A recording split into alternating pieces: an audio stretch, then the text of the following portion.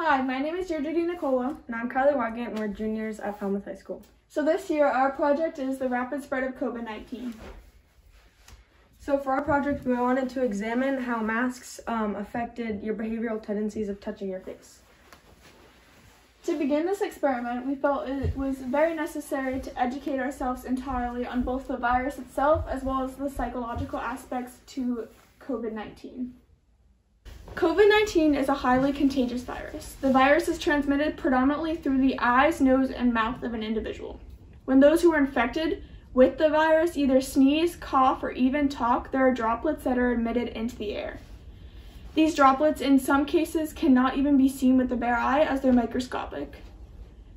The particles are oftentimes called aerosols as they're responsible for carrying the virus into the air from one's nose or mouth. As the droplets shortly after fall onto various surrounding surfaces, as humans touch their faces, COVID-19 begins its rapid invasion of the body.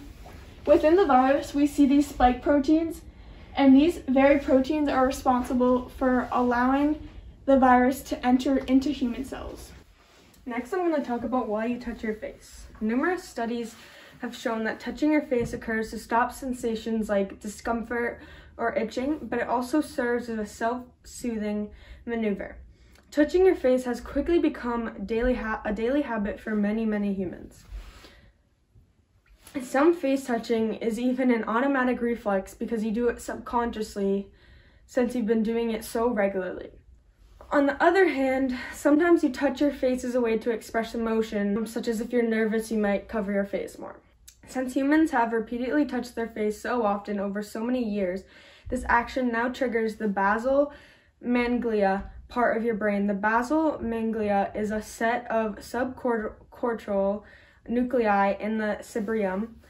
It is involved in the integration and selection of voluntary behavioral or just habits. There are also psychological aspects of touching your face in addition to the anatomy of the brain. For the same reason that I'm going to be thinking about an itchy shirt or tight pants throughout the day is the same reason that I'm going to be wanting to touch my face when I'm wearing a mask. It's a foreign object covering nearly half of my face and also obstructs my cellular respiration process by covering my mouth and nose. Now, obviously, yes, we can still breathe with masks, but it's going to force us to think about the areas that it's covering. We're going to think about if it's on correctly, if there's any gaps, and we're going to get the virus. When you talk, sometimes your mask will slip or move, forcing you to constantly readjust it, furthering the need to touch your face and ease the discomfort. Here's glow germ. So glow germ is a substance. It's a powder, and it can also come in lotion, but in this case we felt that it was better fit to use the powder as it showed the transmission in a much more effective way. So it's a substance that contains toxic plastic simulated germs. It works to graphically demonstrate and simulate the spread of germs.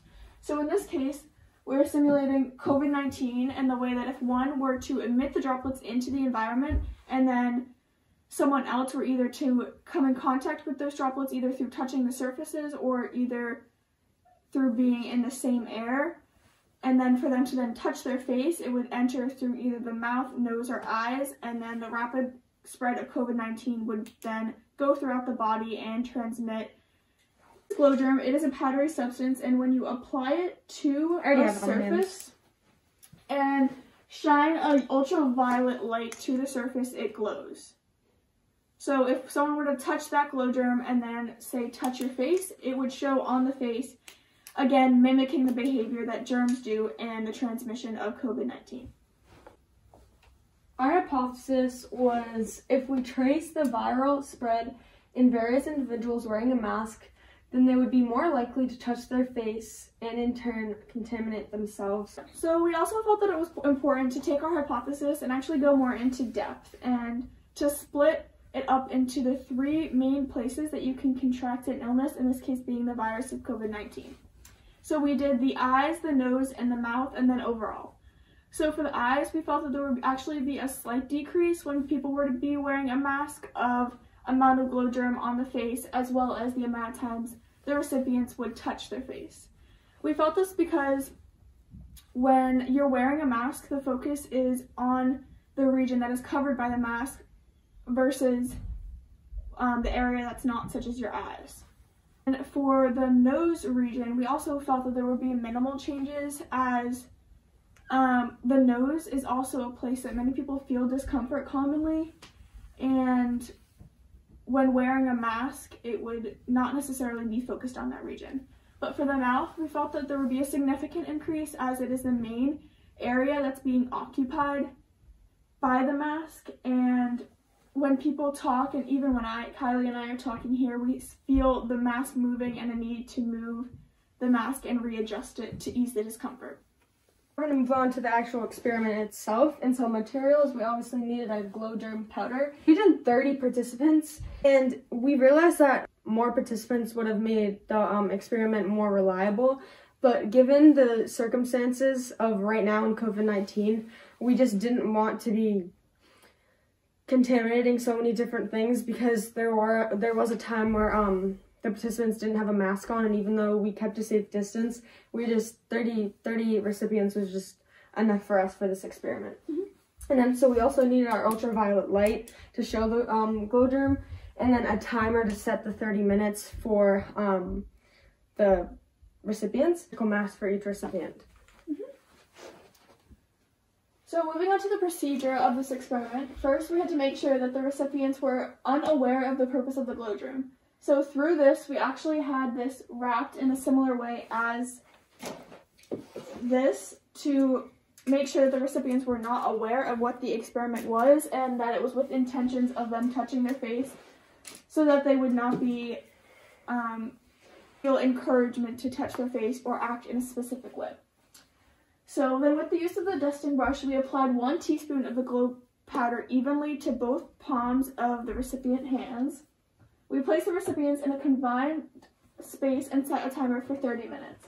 In this 30 minutes, we recorded each time the recipient touched their face, and then after the 30 minutes concluded, we recorded each time and made sure that our data was all set in stone. After this, we placed the ultraviolet light on their face and took a picture looking at how much of the glow germ was present on their face. We had to ensure that all the participants' glow germ was present under the UV light.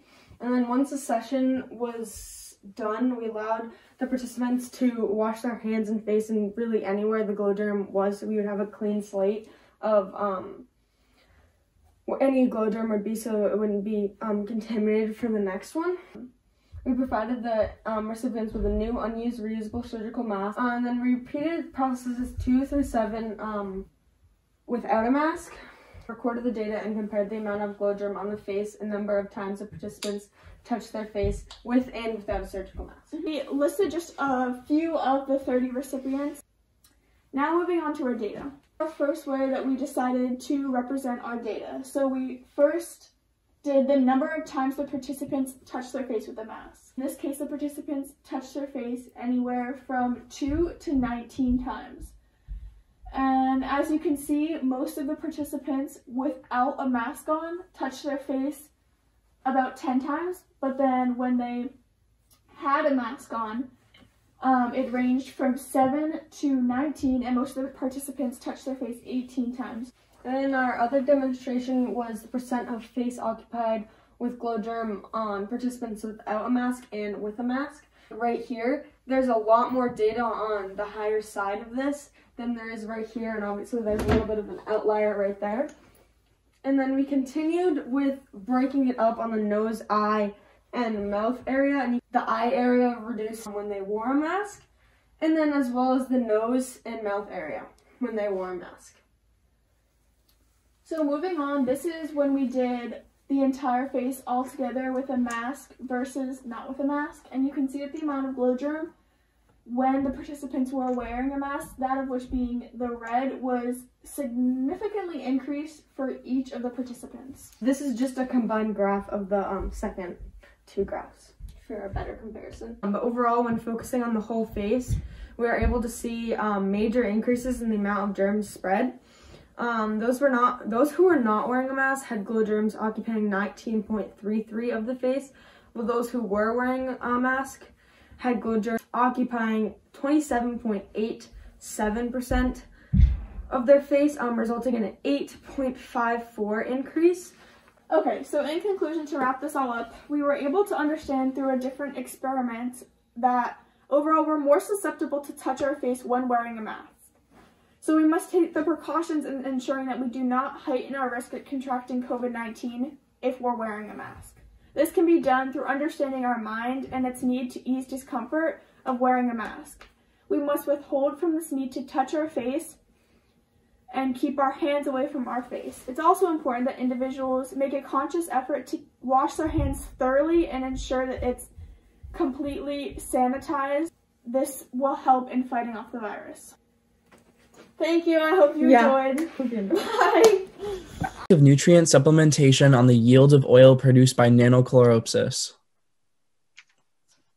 So our question for our experiment was, what supplements can be added to nanochloropsis to produce more oils when extracted? Our hypothesis was, if we supplement nanochloropsis with sodium bicarbonate, sodium nitrate, and sodium phosphate, then sodium bicarbonate will increase the yield of oil the most because ionized bicarbonate provides a carbon source for algae to synthesize hydrocarbon chains, which is what lipids are made out of, which are extracted as a usable oil. The sodium nitrate and sodium phosphate will likely not have a great effect on oil production, but will support growth and in turn lipid output.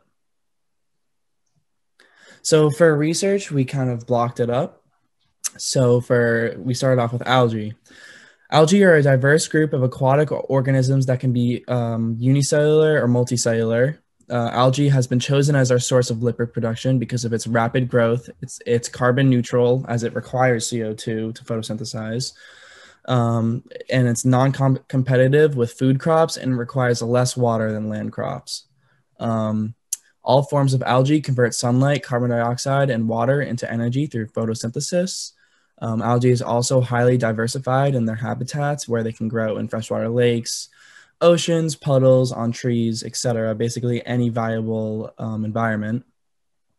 While most algae are photoautotrophs, some are capable of osmotrophy or the absorption of dissolved nutrients, which proves that algae are capable of using our supplements through this process. Nanochloropsis, a genus of algae, has been identified as one of the most promising kinds of algae for the production of biofuels. Nanochloropsis has an affinity for accumulating large amounts of lipids, even in nutrient-limited environments. So now on to lipid production. Lipid production in algae is necessary for cellular functions when light intensity is variable or gone, such as during nighttime. Carbon is rationed in microalgae for both the production of lipids in the form of triglycerides and starches. Neutral lipids and polar lipids are produced by macroalgae. However, neutral lipids are the main source of reserved energy, as polar lipids are used for organelles and other cellular structures. Lipid extraction, there are numerous methods to extract the lipids from the algae. The easiest method is through an oil press. Through any kind of pressing method, up to 75% of the oil can be extracted from the algae just by sheer force, no chemical components. The hexane solvent method requires pressing out the oil, like I mentioned in the previous method. Then the leftover algae is mixed with hexane, which separates the lipids from the algae. The mixture is then filtered and cleaned, leaving only the lipids behind. Research continued. Another method is the supercritical carbon dioxide extraction, which uses highly pressurized and high temperature carbon dioxide, and it's used to extract the lipids from the cells. This process is the quickest and yields the most oil, but is very complex and requires expensive equipment. Then we have the use of sound waves to break apart cells. And then after that, you let the cellular innings settle. Lipids will separate and rise to the top of the mixture where they can be taken out. And then we have decided that the pressing method is the only possible method for us to use, as it is the cheapest and requires the least amount of equipment and materials. So for supplement selection, we selected sodium bicarbonate.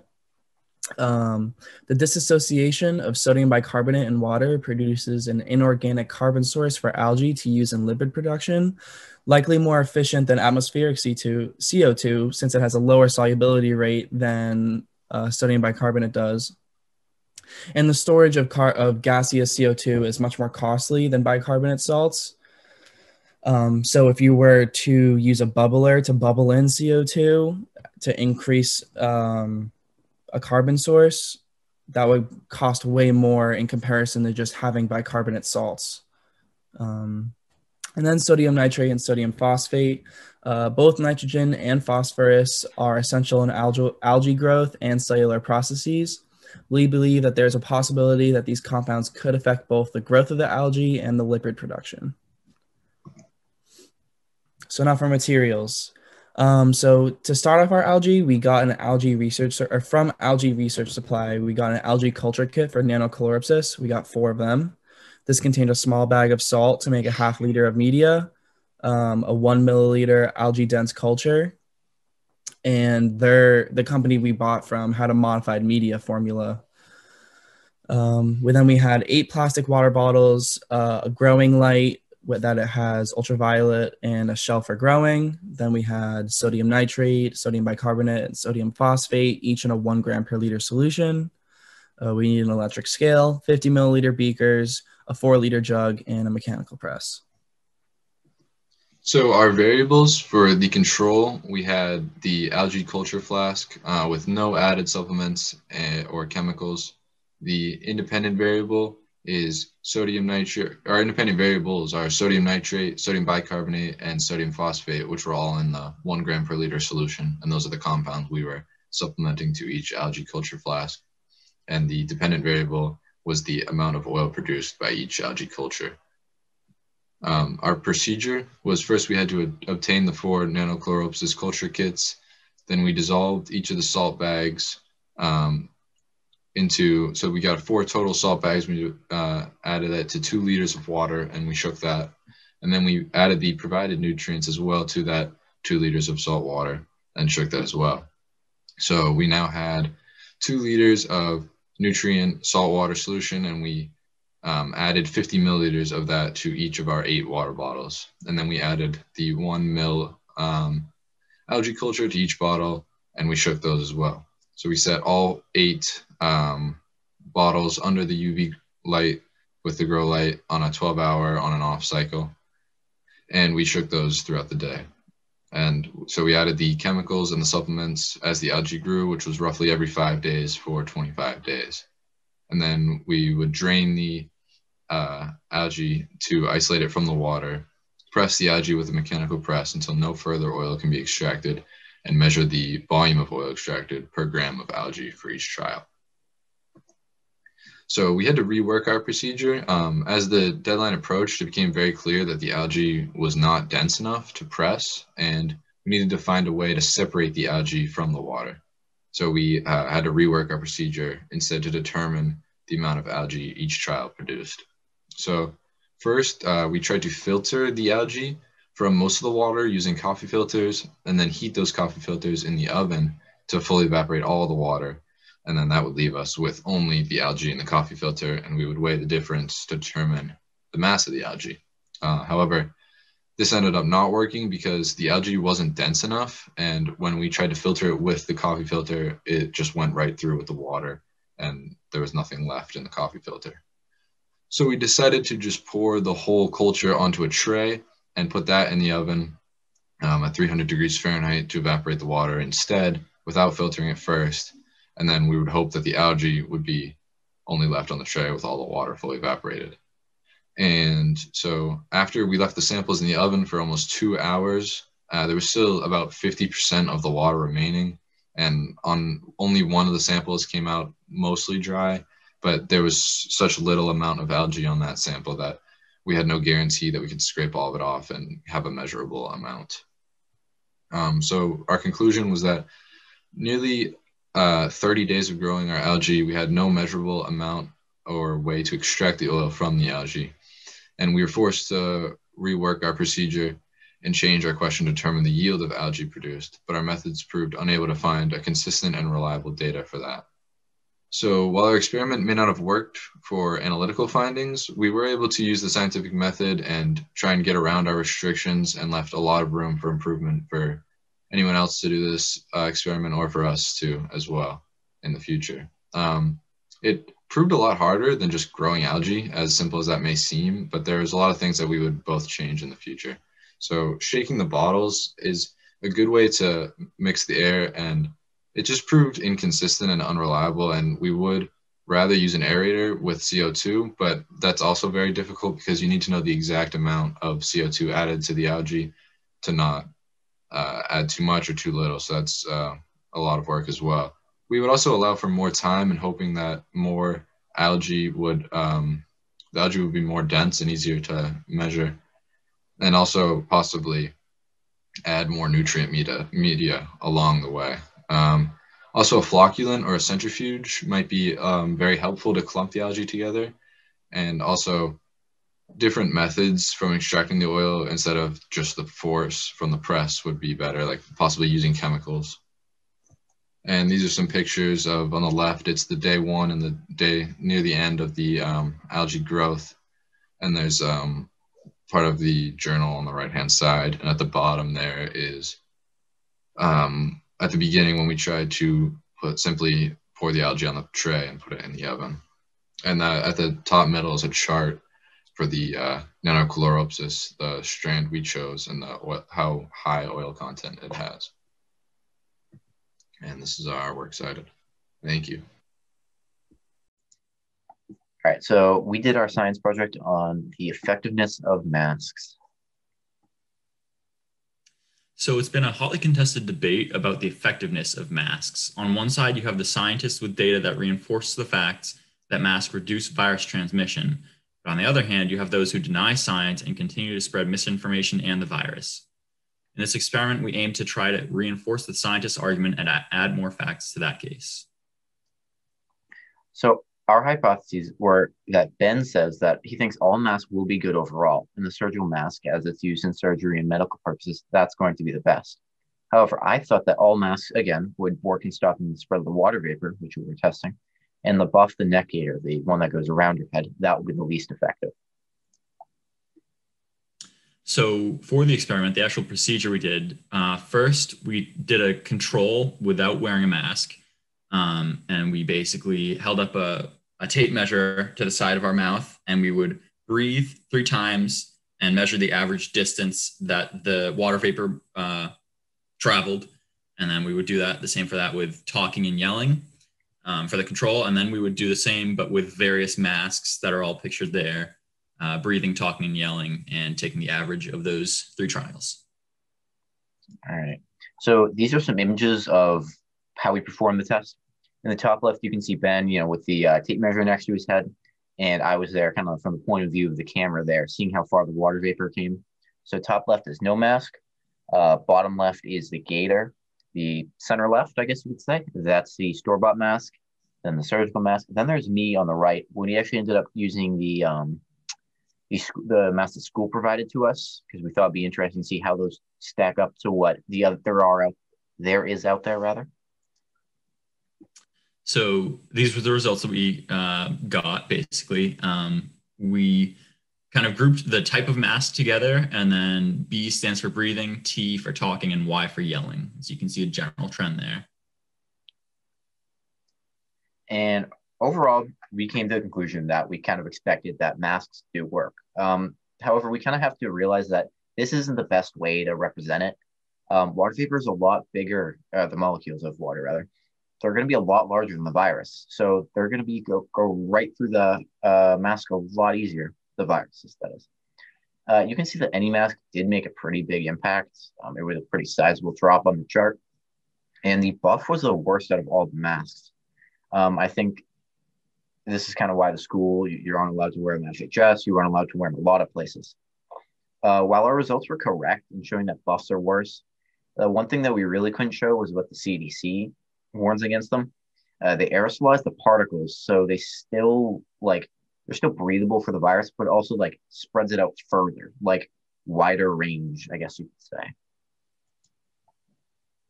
So in conclusion, both of our hypotheses were somewhat correct. The general trend was that masks definitely helped, although the specific mask that performed the best in the experiment was not the same mask that is generally agreed to be the most effective at containing the virus. Whereas in what the CDC says is that the surgical masks are the most effective, and our experiment found that the store-bought was actually more effective. These results, while they may not be the most reliable for determining masks' effectiveness of blocking a virus, definitely show that it's beneficial to wear a mask as opposed to not wearing a mask. In short, no, this isn't a pandemic, and please wear your mask. Pondering Precipitate in Ponds and Puddles by Gunnar and Axel Jensen. With the snow and the wintry feel, obviously all of our roads are being salted constantly to make sure the roads are ice-free. And a lot of this salt is ending up being put into the runoff and ending up in our ponds. So, in our project, we were conducting a bioassay to determine if this effect had any influence on the water quality of our ponds. And we chose Daphnia as our model organism because it is see-through, so you can see the heart very well. They're relatively inexpensive, and Gunnar already had some experience using them last year in a previous project. And you can see the heartbeat of the Daphnia right there. That is its heart. We wanted to see if the rainwater runoff had any effect on the condition of the ponds. So we sampled 5 different locations of puddles and ponds nearby after a rainstorm in January. And we performed bioassays of these samples using a population of Daphnia. We hypothesized that the main pollutant due to the runoff would be the rock salt, and that the more toxic ponds would have more salt in them, and that would cause more Daphnia to die. The procedure for the setup of this experiment was first choosing a couple locations around Falmouth that were relatively near each other, and we collected all of our water samples after a rainstorm. We collected from 5 different locations, each that had a pond and puddle near each other, and we also had a control that was just simply Acadia spring water. And as another test, we looked at 5 different concentrations of that spring water containing various amounts of salt. Here are some pictures of us taking samples. Here at some puddles at St. Barnabas in a parking lot behind Main Street. And here we are at a couple ponds. We have Morse Pond and Jones Pond. Additionally, we took samples at Siders Pond, Souls Pond, and Shiverick's Pond. After we collected all of our water samples, we made sure to filter out all of the debris and particles from the water samples so they were all even. To do this, we used both a colander and also coffee filters that we just had around our house. And we made sure to wash the colander and all instruments after each filter so that they were all even. And then we placed about 250 milliliters of each solution into beakers so that we all had the same water amountage, and we placed 30 Daphnia into each, counting by hand using a pipette. Then, every couple of hours, over a 1-week period, we recorded and removed the dead Daphnia to see how the water was affecting them. And additionally, we determined the pH, salinity, and nitrate levels of each sample. And here's a couple of pictures. This is us individually counting the Daphnia. We had counted 30 to put in each. That is us counting the dead, and that is us looking at the pH. As you can see from this chart, these are the results we got from each location. And you can see that for each location we had a identification value where every number represents a location and the letter represents whether it was a pond or a puddle. For example, 1A was Jones Pond and 1B was Holiday Inn, both of which are right next to each other, so we used those kind of as a comparison. We tried recording the pH on our own at home using a toolkit, but the instruments we had were not accurate enough, so we got them done for us at MBL. Similar thing with the salinity. And for the salt solutions, we actually attempted to create the salinity ourselves using like tablespoons because we did not have something to weigh grams in, and we were actually pretty close, although they are a little bit off. And you can see that the pH of every pond and puddle was very similar, as well as the salinity, except as an exception, Siders Pond is actually a brackish pond, so it's a bit of an outlier as far as salinity goes. So you can see on this chart the number of deaths that we had for each survey. We removed the dead ones after each, so we didn't count them twice. And you can see this is the cumulative count, so at the end here is how many exactly died. We tried to do it in even increments, but we couldn't do it exactly because we had to sleep. But you can see here we did 4 to 8, 8 to 16, 16 to 24. We created a couple of graphs to represent the mortality rate over time. You can see that the orange lines represent the puddles and the blue lines represent the ponds. And in that case, a majority of the puddles were definitely more toxic than the ponds. You can see in Sol's Pond, it was actually the other way around, but because so little Daphnia died, it is pretty much inconsequential that they were uneven, because if we did the project again and looked at Sol's Pond, it would probably show that the puddles were actually higher. So prior to beginning our project, we did some research, and we found the LD50, or lethal dose 50%, for Daphnia magna, which is a 5.1 grams per liter of salt. So we kind of based our solutions around that. We have one that's exactly the LD50 and one that's double the LD50, along with a couple others, including a control, which has no salt. And as you can see, the one that was double the LD50, they all died immediately. And the one that was exactly the LD50, they took a while, but eventually they were all dead. While the others kind of just stayed near the bottom and not many died. Which shows us that if there's not much salt, then it probably isn't all that toxic, even though it's toxic at higher concentrations. So on this table, we recorded all the different heart rates of the Daphnia before and after we moved them between the solutions. So you can see the numbers may look very interesting and completely different, but each individual Daphnia had a different heart rate. So we made sure to take multiple samples so that we could see the differences very clearly instead of just looking at one Daphnia. We chose to do 3 instead. So the way we actually calculated the difference was first taking an average of before and after, and then finding the difference in all the averages, and then taking an average of all the differences.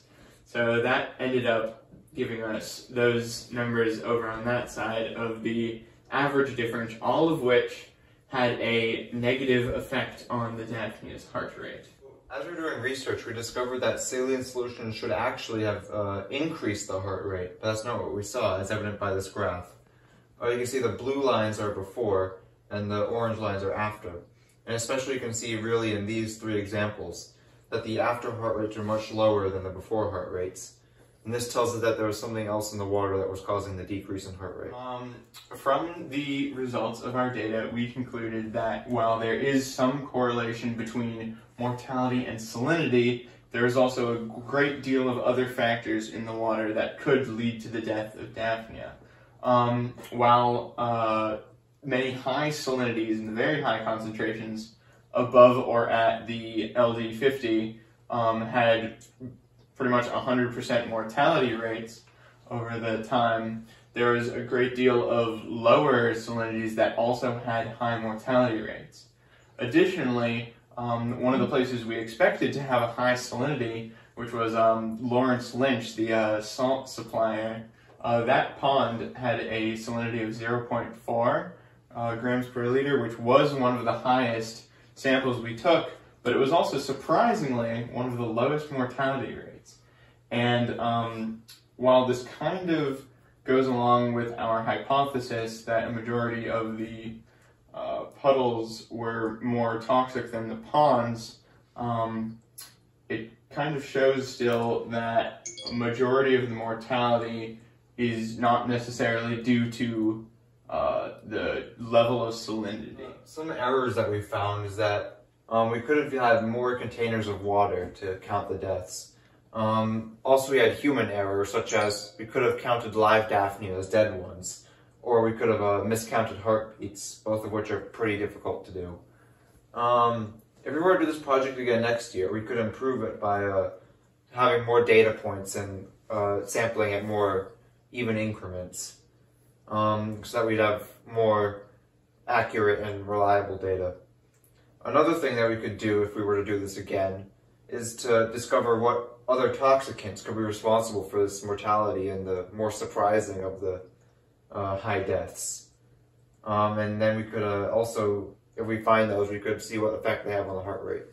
So, interestingly enough, the same day we were collecting our data, Chris Neal posted a article about Siders Pond in the Falmouth Enterprise that reflected exactly what we found, and that Siders Pond has a very brackish water, which we saw in our data. Hello, my name is Georgia Labrie Van Paris. And my name is Chelsea Bouchard. In light of current events, we have decided to do an analysis of the demographic factors behind the COVID-19 virus pandemic on the Cape. As you may know, COVID-19 is caused by a novel coronavirus and has become a global pandemic. The COVID-19 virus is a new coronavirus called SARS-CoV-2 that causes the disease called COVID-19. There are at least 6 other human coronaviruses, which can all cause disease ranging from a common cold to a more severe acute respiratory syndrome. There have been cases of other coronaviruses found in other mammals, and in fact, it is thought that most human coronaviruses originated in bats or rodents. The first known case of COVID-19 was traced to a seafood and poultry market in Wuhan back in November 2019. Shortly after that, cases were seen outside of China in Thailand, Japan, and South Korea. This caused the first round of screening at international airports. Then, less than 3 months later, the first case had reached the US. So, the reason that COVID-19 has emerged as such a big threat is because it is highly infectious and has a high mortality rate. And while mild symptoms can include coughing, headaches, and body aches, more severe symptoms consist of vomiting and trouble breathing, which are more common for individuals with underlying medical conditions or older adults. As we mentioned earlier, this virus is highly contagious, which is due to the fact that it spreads to about 2.2 other people on average, with an RO of around 2 to 2.5. In comparison, the flu has an RO of around 1.5. COVID-19 also has a much higher mortality rate of around 3 to 4%, whereas the flu is around 0.1%. There are a number of different factors impacting the spread of the virus, including demographic, medical, and behavioral factors. However, the reasons why it spread so quickly are not yet completely understood. What we do know is that COVID-19 transmits through contact and airborne droplets, and as it is a new virus, there is no immunity in our population to it yet, which thus increases both infection and mortality rates. Some factors that appear to affect both the infection rate and mortality rate of COVID-19 are age, gender, pre-existing medical conditions, poverty, and crowding. Super spreader events may occur under the right combination of these factors. What we thought was interesting while researching was that the COVID infection rate on the Cape is below that seen nationally and statewide. And we wanted to know what has created this 3% discrepancy. Our hypothesis is that unique demographic factors of the Cape contribute to this lower infection rate. And so we used public data to search for the factors that might have contributed to these differences in infection rate. What we noticed first was that Barnstable County is older, relatively poorer, less populated, and less diverse than the Massachusetts average. Here are some specific statistics that we gathered.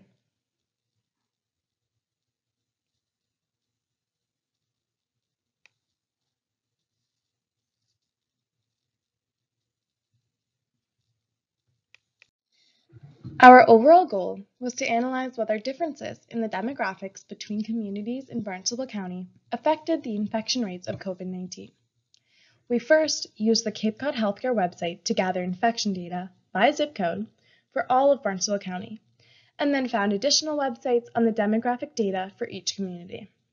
This consisted of population, density, age, unemployment, income, etc. We calculated each infection rate for all zip codes in Barnstable County by dividing the total number of COVID-19 infections reported by January 28, 2021, by the population of each community. We then took the calculated infection rates and plotted them against the demographic factors that were mentioned earlier. Lastly, we performed a least squares regression, R-squared, to see if there was a significant correlation between any single demographic factor and infection rate. As a whole, the Cape ranges from an infection rate of less than 1% to over 5%, and does not correlate at all with community size. You can see this represented in the graph below, with a least squares regression of 0.02. There are also some clear outliers of Woods Hole, Hyannis, and East Falmouth. The strongest correlation with infection rate was seen with both population density and total community cases. This makes sense since being in close proximity, as well as having a higher count of cases nearby, are well known as being two of the leading factors in the spread of this virus. As seen below, the least squares regression is over 0.2 in both cases. We then looked at median age and gender ratio and found that increased age and a higher percent of males in a population shows at most a weak correlation with infection rate, which we found particularly surprising as this did not correspond with what we have seen on media outlets and COVID-19 guidelines.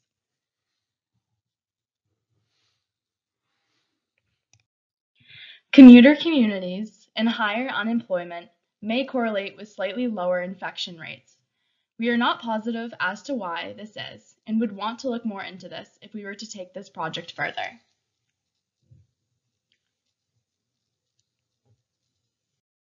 So we attempted to look at how race had impacted this virus, but after collecting our data, it was clear that the lack of diversity on the Cape makes the impact of race hard, if not impossible, to determine. You can even see how taking out the outlier of Hyannis, which was the most diverse town in Barnstable County, affected the correlation.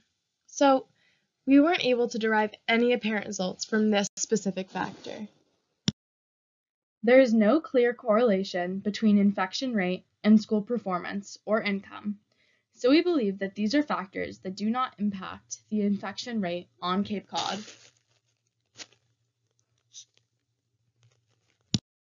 This experiment showed that the strongest drivers of infection on the Cape appear to be population density and the number of cases in a community. In addition, the traditional commuter communities and those with higher unemployment may have been more protected, which we feel could be because they traveled less during the COVID-19 pandemic. The factors that have shown to impact COVID-19 on a larger scale in larger populations, such as age, gender, race, and income, did not show a strong correlation on the Cape. So, in conclusion, we felt that it was truly the rural nature of the Cape that may have been the most important factor limiting COVID-19 infection rate here.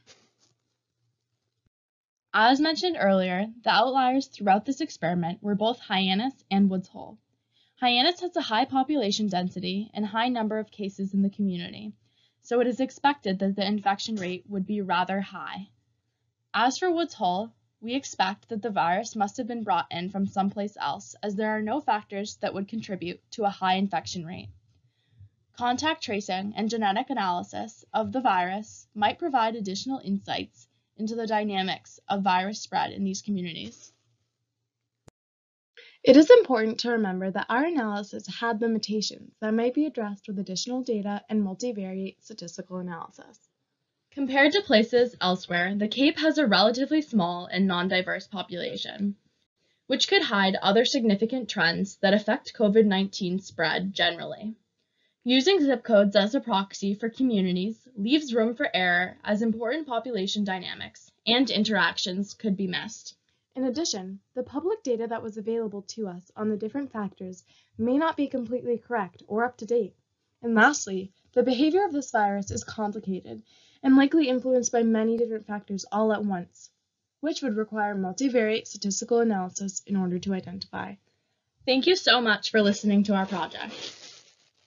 In our last two slides, we have our works cited. Feel free to pause the video if you want to see the specific data sites used. Thanks again.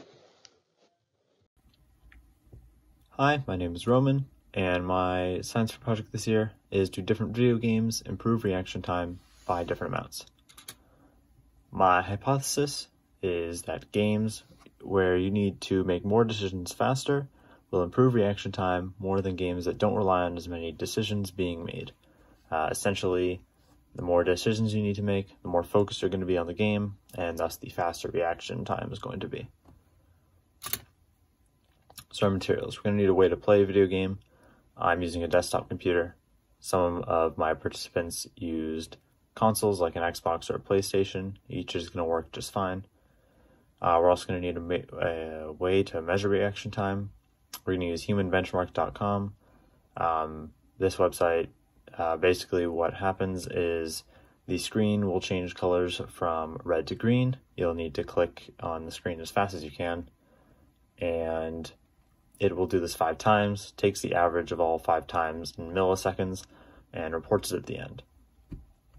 And that's your average reaction time. We're also going to need a selection of different video games. I'll go over these in a second.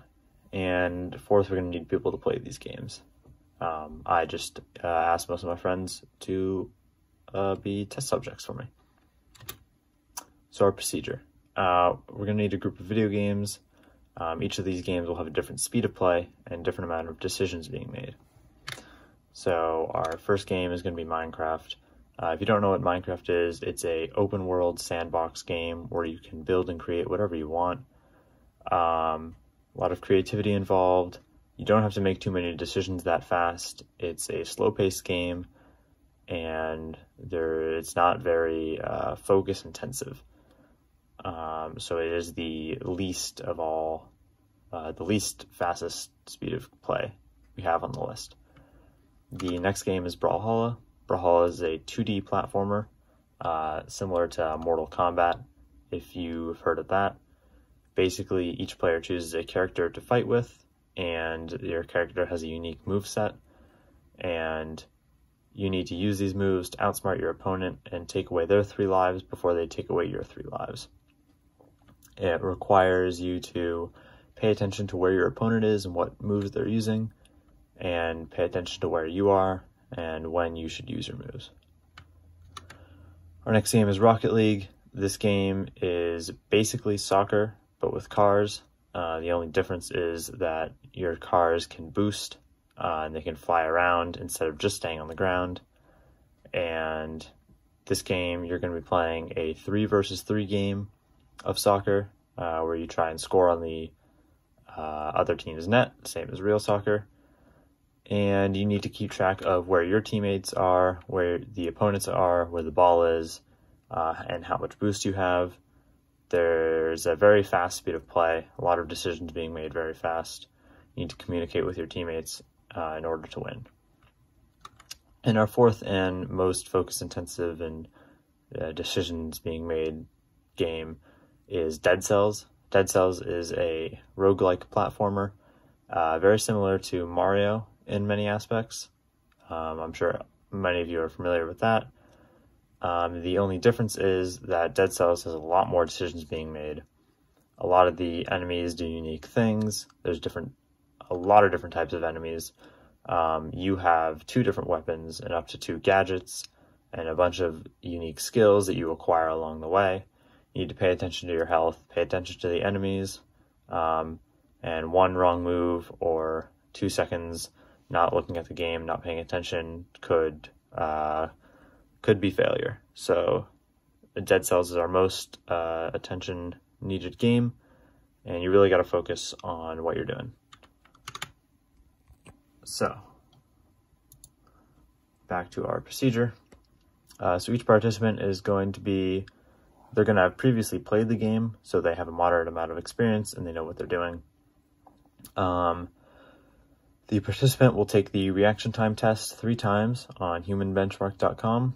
We're going to take the average of these 3 times, and that's going to be the participant's initial reaction time. Then they're going to play a video game for about 30 minutes, and right after, they'll do the same thing. They'll take the human benchmark test 3 more times, and we're going to take the average of those, and that's going to be the reaction time after playing a video game. Finally, we're going to collect this data, put it in a graph, and compare it to see any differences in reaction time across different games, and we're going to analyze that and see what it might mean. Some variables we have, the age of the participants. Everyone that played a game is either 16 or 17, so that's constant. Also, the randomness of the reaction time test, you can't cheat on it. Every time the screen turns from red to green, it's a random amount of time in between, so you can't just know when to click to get a better reaction speed. And our dependent variable is going to be the change in reaction time. So how your reaction time changes from before playing the game to after playing it. So here's our data. We had over here people and their initial time and their time after playing the game is the red dot. So as you can see, our games Minecraft and Brawlhalla had very low change in reaction times, even though they had the best reaction time. These two participants barely changed their reaction time at all, changed by only a few milliseconds. And the same with this one. This one changed by about 10 milliseconds, but that's not too big of a difference. We move on to Rocket League over here. These participants improve the reaction time by roughly 30 milliseconds, as you can see from these graphs and these numbers over here. And then we go on to Dead Cells, and we see that these participants improve the reaction time by about the same. So from this, we conclude that Rocket League and Dead Cells are games with more decisions being made, improved reaction time more than Minecraft and Brawlhalla, as they had less decisions being made. So, we saw that people who played Rocket League and Dead Cells saw the greatest improvement in reaction time. These games required a lot of thinking and a lot of paying attention to properly play the game and win. And people who played Minecraft and Brawlhalla saw almost no improvement in their reaction time. And this showed that the games didn't have them react to many things. They didn't have them being very active. Minecraft especially, people weren't doing that much in the game. Even though they were doing a lot of things, they weren't doing that very fast. So it's more of a laid-back game, and it requires very few inputs every second, and sometimes you just need to be holding down one button. So it's not very reaction time heavy. There's not a lot going on. So my conclusion, based on the small amount of data I collected, I believe that games that require more focus overall improve your reaction time more. The participants who played Minecraft experienced less improvement in reaction time, whereas the participants who played Dead Cells showed a large improvement in the reaction time. Though this is a small data set, we can still attempt to draw conclusions from what we have. If I could do it again, I'd test more people. I didn't have much time this time around. It was sort of a last-minute project. But yeah, if I could do it again, I'd just test more people to get a larger data set, just to further prove my point, hopefully. However, I'd still be interested to see the rest of the data. Maybe it would change. Maybe we would see different trends and different reaction speeds. But thank you, and have a good day. Recording. Testing. 1, 2, 3. Okay. Do you want to just go ahead? Yeah. So our project is called Shapes of the Mind, and it is on cognitive thinking, processing, and the speed of determining shapes. And I am Madison Mahoney. I'm Alexis Rady. All right, so our objective was to figure out what grabbed our volunteers' attention first, the name of the shape or the shape of it itself. So some background, this project was essentially based off of the Stroop effect, which is the delay in reaction time due to congruent and incongruent stimuli, which is automatic versus controlled processing. In the 1930s, John Ridley Stroop designed an experiment in which he tested response time to naming colors. So there were 3 parts to his experiment, or 2. The color names were printed in black ink and participants had to read and name the color. And then color names were printed in colored ink and the participants had to name the ink color. However, the colored ink did not correspond with the printed color names. So if we go to the next slide, you can see an example of what he did. And so our hypothesis for our experiment, which is based off of the Stroop effect, is that the participants volunteering will take longer to determine the name of the shape itself with the incongruent printed words due to the inference of conflicting stimuli. So for materials, we had 3 separate sheets of paper. One with shapes with corresponding labels, one with shapes with labels that didn't correspond to the shape, and then one with the shapes itself and no labels. And then we had a timer and then a journal where we recorded the times. All right, so our procedure was pretty simple.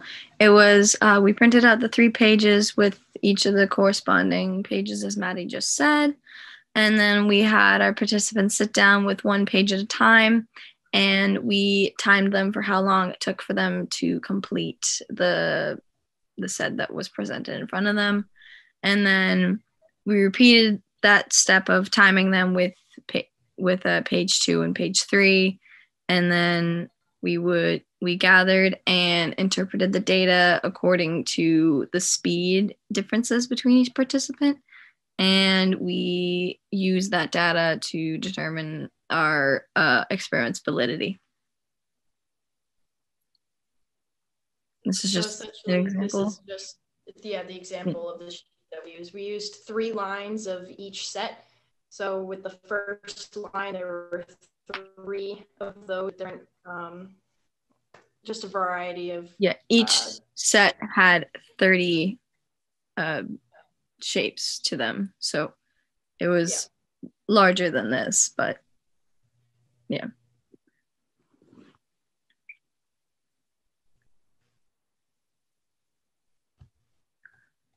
Maddie has seemed to have frozen, so I'm just gonna quickly, these are just our results for each of the sheets. We have our shapes with the corresponding labels, and that table or that sheet in itself did pretty well. Participants were quick in reading the 30 shapes, and then the shapes with no labels, kind of the same result, took a little bit longer because it wasn't reading anymore, it was identifying the shapes. And then our results for the labels with the incorrect labels, there's a definite difference in how long it took our participants, shown by our graph. So on the graph, as you can see, the blue line is sheet 1, which is consistently the lowest amount of time. And then there's sheet 2, which was the sheet with no labels whatsoever. It's just the shapes, and that's like sort of in the middle in between. And as you see, sheet 3 took the longest amount of time throughout each participant because of the interference of the incongruent words to the shapes. All right, so according to our data, the participants took the least amount of time to read the shapes with the correct labels, and on average took the longest to name the shapes with the incorrect labels, which was making our hypothesis true. And this is likely due to selective attention, the speed processing theory, automaticity, and parallel distributing processing theory. So selective attention is the focusing of conscious awareness on a particular stimulus. So in this case, the attention is either going to be on the shape or the label. So this theory in terms of this experiment shows that recognizing shapes compared to reading words requires more attention, which you could see between clearly the first and the second sheet, because the first sheet with the corresponding names took the least amount of time, and determining the shapes without any words together took longer than that. And then there's the speed processing theory, and this theory claims that the brain processes words faster than it processes shapes, and in Stroop's case, the brain processes words and faster than it processes colors. And in our experiment, you could see that especially between the first sheet and the third sheet, the one with the corresponding labels was the fastest, because the brain was able to recognize the word and read that fastest. And then on the third sheet with the incongruent labels, or the incorrect labels, the brain was trying to focus on the shapes, which takes longer to process in general than the words. All right, and automaticity is what our brain does when it is trying to cognitively process information. There are two types. It's automatic and controlled. Automatic occurs unconsciously, and when we're doing common and high practice tasks like reading simple words off a page or reading, shaped labels.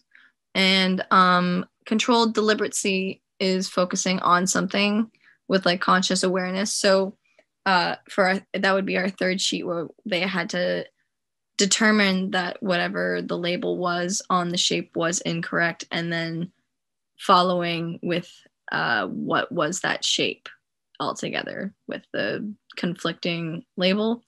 And then our parallel distributed processing is when our brain creates different pathways for different tasks, and it uses the strength of one neuron pathway and the strength of one neural pathway, and it says that sometimes some of them are stronger than another. So in our experiment, it might have not mattered the speed in which our participants read the shapes. It was the strength of their neural pathways over another when it comes down to speed. And that's what we're excited. That's it. Yep. Thanks for watching. Hi, so we're Bronwyn and Zach Morris, Yep. and our project is called How to Not Get Away with Murder, Blood Spatter Analysis.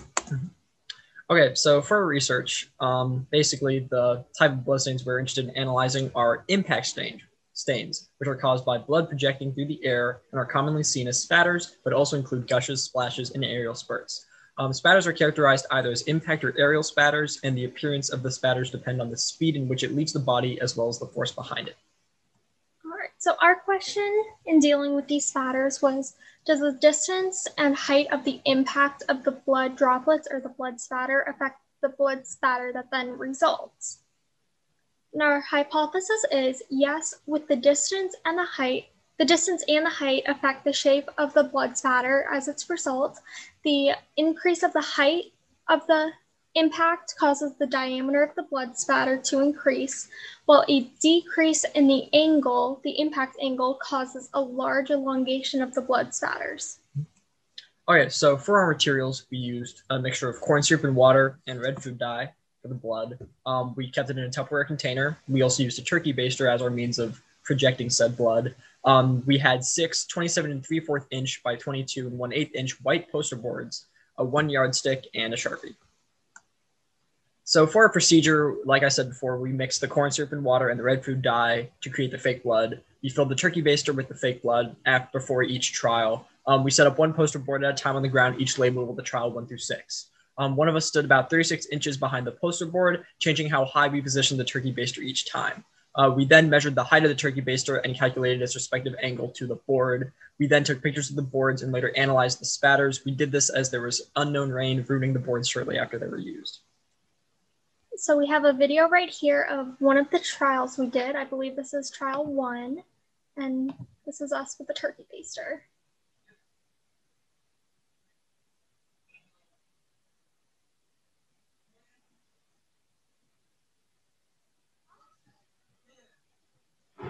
All right. Okay. So then we have all the calculations below of our project. So sadly, our original plan was to measure each diameter of each blood spatter and to measure the elongation that occurred, but sadly it started raining right as we were finishing the project, so we only had pictures of the board, which creating calculations with pictures is not the best result.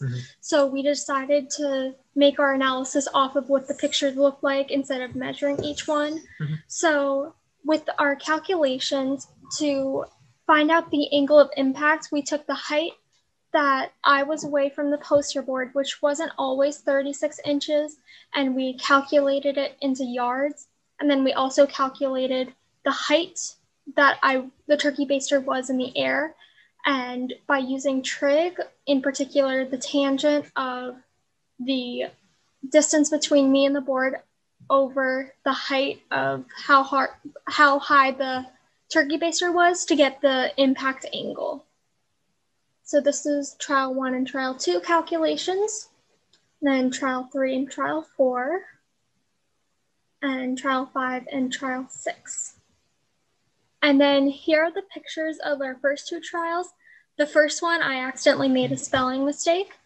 And here is trial 3 and trial 4. Trial 4 was accidentally a mess up trial because as we were trying to make the blood spatter, it accidentally gushed straight out and just fell straight onto the poster, which is not the result that we wanted. And then here's trial 5 and trial 6. So then the results that we got was that most of the time, the smaller the impact angle was, the larger the elongation was for the blood spatter. But these comparisons between trial 6, 5, and 2 did not follow this exact pattern. Some of them that we calculated to be longer elongations ended up being shorter, but this was just for these few trials being compared to each other, instead of being compared to the other trials. Like we said, for example, the trial 6 angle is smaller than the trial 5 angle of impact, but the elongation of the blood spatter of trial 5 was way longer than trial 6. And this can be said about the increase of height too. The increase of height mainly caused the diameter of the blood spatter to increase, except for between trials 5 and 6, where this did not occur. Yep. So then with our experiment, there were a few errors and factors that could have altered our testing. It was drizzling outside, which caused most of the blood spatter to start running as we were taking pictures, which could have affected the results. And while we did have pictures of the boards, we did have to throw them away because red food dye was leaking everywhere. Yeah, and because it was wet, after we took them out of the trash bags, all the red dye was just gone. And it ended up being plain pink poster boards instead of showing the fake blood spatter. And we also noticed that as we did each trial, the corn syrup was lightening up, creating a more pink color than a dark red as we originally had, which could have affected how the blood spatter came out, since the increase or decrease of food dye could have affected the force applied to it, which then would affect it running or not running. And the force that was applied to the turkey baster by pushing on it wasn't always uniform. I didn't put the same force on every single one, which would also affect the results of our experiment. So in conclusion, most of our trials did line up with our hypothesis. The results resembled the basic pattern followed by the elongation and the diameter size of the blood spatter analysis that forensic scientists use in everyday situations. Yet there were a few exceptions to the rule, so the pattern and concept cannot be used in every single situation that is analyzed, but for most, they do hold true. And I forgot to say this beforehand, but with the corn syrup, when we originally started with trial 1 and trial 2, the corn syrup started getting stuck into the turkey baster, so we had to add more water to the corn syrup, which could have also affected the color, which could have affected the kind of consistency of the mixture, causing it to be more easily dropped, not being thicker and being lighter instead. And here's our works cited that we used for this experiment. So overall, the generic pattern that forensic scientists use is correct, but it cannot be, how would you say, it can't be fully applied yeah. to every single situation because there are some discrepancies that can affect the results. All right. Thank you so much for watching. Yep. Hi, my name is Cora Zuwalik, and this is my presentation on sourdough starters. So sourdough is a very unique type of bread. It uses a starter to produce the dough. This starter is made up out of any flour and water. So sourdough is what causes sourdough to rise is the wild yeast that can be found anywhere, but specifically this time it's found in the flour. Also in flour, there's a special type of bacteria which, when activated, causes the bread to rise along with the yeast, causes the bread to rise and create that sourdough flavor. And sourdough has dated back all the way to the Egyptian times, showing that it's been around for forever. This is how people used to make bread. And there are many different types of wild yeast found around the world. This experiment was inspired by a study trying to figure out where the different types of wild yeast were located. And there were a couple experiments done on the Cape a few years ago with this study. And there was one type of common yeast that was found in all of them. This type of yeast is believed to have originated from the skin of grapes and is the microorganism behind most fermentation. And because it's not airborne, it requires another organism to move it from place to place. So the question for this experiment was, what is the best condition, meaning inside starters versus outside starters, and type of flour for growing sourdough bread? So I had 6 starters in total because we had 3 different types of flour. We had regular white flour, we had wheat flour, and we had almond flour. And I had one of each. I had 2 of each, excuse me. One would be inside and one would be outside. So my hypothesis was that the starters inside would grow better than the ones outside because inside my house, the conditions would be much more stable. As for the type of flour, I thought that regular white baking flour would do the best. I would have liked to have made one out of rye flour because that's the most common type of flour these starters are made out of. However, we did not have any rye flour. The only ingredients and materials are flour and unchlorinated water. You need pH paper to measure, thermometer, measuring supplies, a mason jar to store it in, some napkins, and some rubber bands. So to make the starter, you'd add 2 tablespoons of flour and 2 tablespoons of water into the mason jar or any other container. We just happened to choose mason jars. You'd cover it using a paper towel and a napkin to hold it in place, and this was so that the little microbacteria could slip through the paper towel, but it would stop anything else from getting in. And you'd place it in a warm location out of direct sunlight. And then every day you'd have to feed the starter to help it grow. And before you fed it, you'd have to remove 1 tablespoon of it so that it wouldn't grow too big and escape the container. And then when feeding it, you'd add 4 teaspoons of flour and 1 tablespoon of water. You'd mix it together, and then you'd scrape down the sides, and you'd feed it every 24 hours. So this was our data throughout the experiment, the average temperatures and the average pH. There's also a little key at the top to help you read which type of starter it was. And at the bottom, there's an ideal starter. So all of our starters were a little bit off the ideal range. The closest one was the regular inside one. However, even still, it was not close to the ideal range. It was still a little too cold on the temperature and a little too high on the pH. One thing that I could not add in the table was every single time we fed the starter, we would also smell it, because that also tells you a good idea of what type of yeast is in it.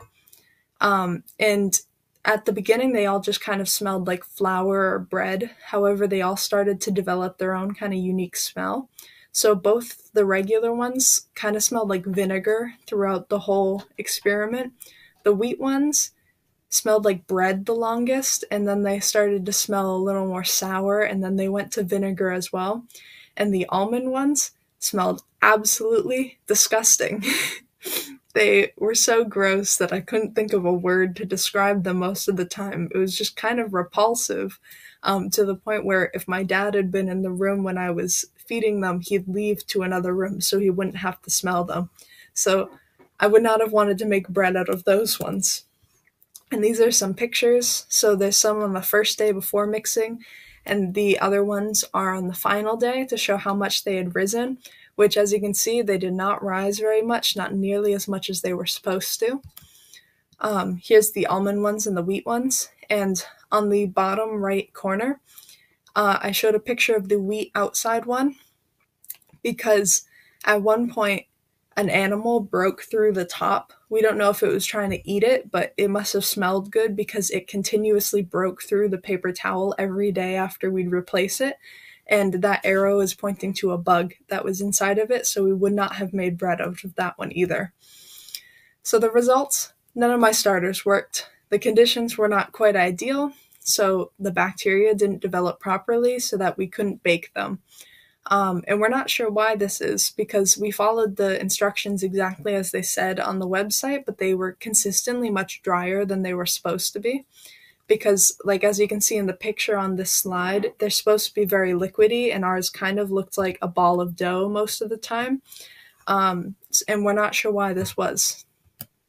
So my conclusion, the average pH for all of our starters was consistently much higher than the average pH, which leads me to believe that something was going wrong, that the bacteria wasn't mixing, or either way, I think that that's a big point as to why it failed. Another point was that it was a little too cold for ideal sourdough starters, which could have caused the bacteria in the flour to die off instead of grow, which might be why they didn't rise. It's also possible that they just didn't work, because that happens sometimes. However, I don't think that this was the reason. I think that it was because the conditions weren't quite right. So then, after many months, the first experiment was around May. This was at the beginning of February. So many months later, I wanted to try and make some successful starters this time. And this time we were doing a different website because the original one did not work. So this website called for a 1/2 cup flour and a 1/3 cup water with each feeding. I would also discard half of the starter instead of just a tablespoon. So we had no almond flour left. So I only made a wheat starter and a regular starter. However, even if I did have almond flour, I probably wouldn't have made another one because they were so gross by the end of it that I never wanted to smell it again. And both of my starters were kept inside because at this point it was too cold for the starters to grow properly outside. So this is the second attempt's data. They were significantly closer to the ideal starter. The temperature, again, was a little too cold, but the pH was a lot closer than my first attempt. And as you can see from these pictures, they rose a lot more and looked a lot more like regular sourdough starters than our first ones did. And you can see all the little bubbles in the sourdough starters. That means it's working and that they're mixing, and that's a good sign. So the second results in conclusion, these ones were a lot more successful. I think that it's because there was a larger quantity of flour and water being mixed in each time, which allowed a higher chance for the bacteria and wild yeast to combine and rise. And although I was getting rid of a lot more, it was still consistently getting even higher and higher. And as you could see, again, there were a bunch of bubbles, meaning that it's working well, which we had almost no bubbles in our first ones. So next time, I would like to make a starter using rye flour because that's the most common type of flour used for making sourdough starters. I'd also like to try a few other recipes to see which ones would cause our starters to work the best. And anyways, here's my works cited. Thank you.